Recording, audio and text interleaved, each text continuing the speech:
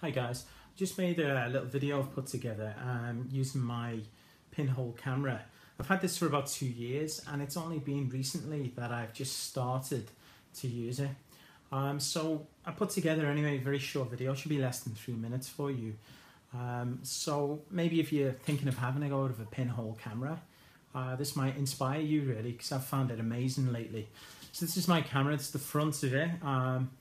And here we go, if I turn it around to the back. It's a 6x6 camera and it takes film that's medium format, 6x6. Some of you might know it as 120.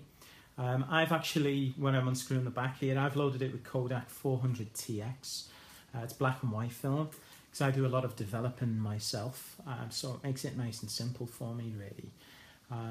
Here I am loading it onto the spool, and if you've never used medium format, you can get these cameras for 35mm. You can even get them for larger 4x5 if that's your kind of thing. I bought this off the Chinese version of eBay called Taobao. It was relatively cheap as well, but I think they're a little bit hard to get hold of now.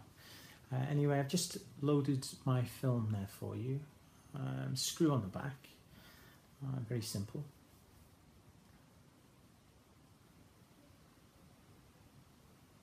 There you go.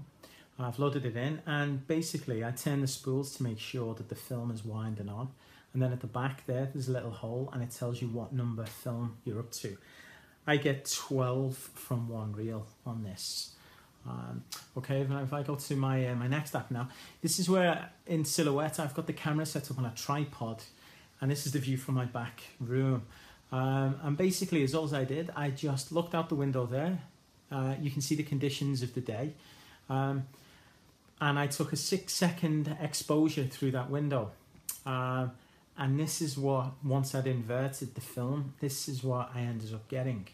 As you can see, very pleased image, very pleased with the image. If you take it out, your images come out like this. So what I do, I photograph them or I scan them, and I just invert them on Photoshop. So when I invert them, this is how they look. Personally, I don't do a lot of alterations to them. I like to keep them the way I've developed, but hey, it's up to you. And this is where I was looking up at the sky and it caught me in with the lens. Some of the shots from my local neighbourhoods, one of my favourite ones I've done so far. And this was the underpass on my way shopping when I took it, and some of the distortion over there is the traffic moving. So anyway, I just wanted to share this video with you. Let me know what you think.